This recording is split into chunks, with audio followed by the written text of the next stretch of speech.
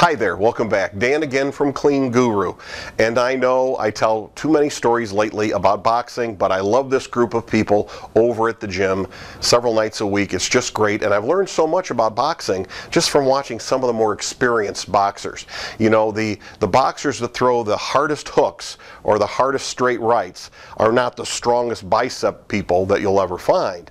No, it has to do with how they've learned to use their whole body to turn into a punch. They use their body. It's the same thing like every other sport, right?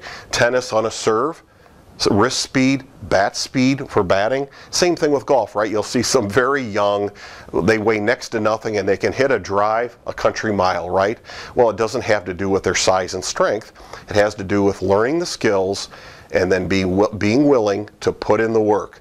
That is one common thing among all these people, right? They're in there early in the morning, they're in there late in the evening, putting in extra time practicing. There's a great lesson there. In running a cleaning business, you don't have to be the best looking cleaning business owner. You don't have to have the most professional skilled selling background.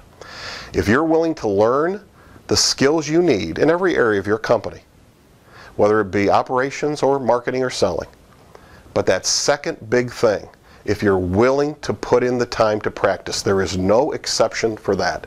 If you're willing to do that, there's nothing going to stop you from, over time, being successful. Until next time, remember, you can do this. You really can.